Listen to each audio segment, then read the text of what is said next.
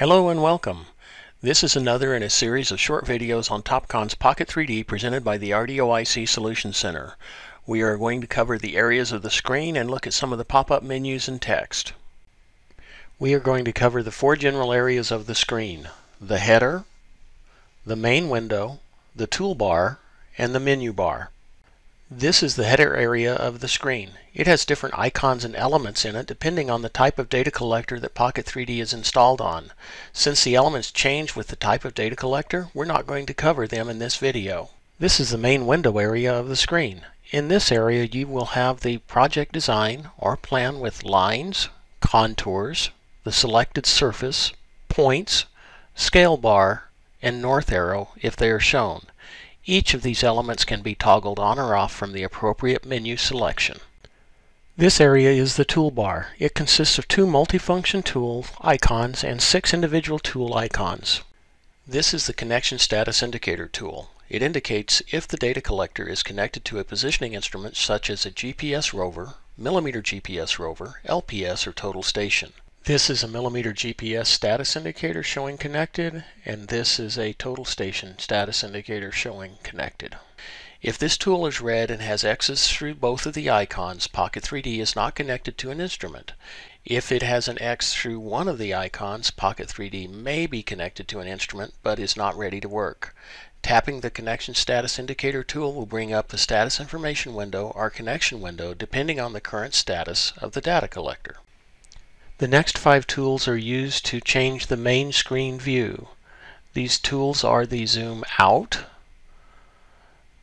zoom in, zoom to an area, zoom to the previous, and zoom to the extents.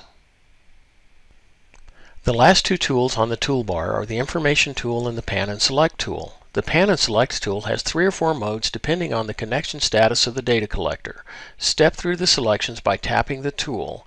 The modes are auto pan, select, polygon select, and pan. Auto pan will keep the screen centered on the rover. The select tool allows you to select individual items. Notice that when you hit the select tool and select an item, the info button becomes available. So click on the info tool and you can get the segment and the layer and everything about that. You can save it to a file or return back to your screen by pressing cancel. You can also select a group of items just like that, and you can hit the info and you will have an enormous amount of information.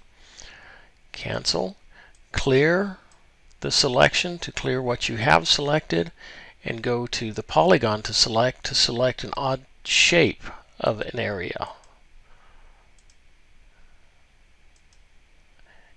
And again, select the info to get that if you want it.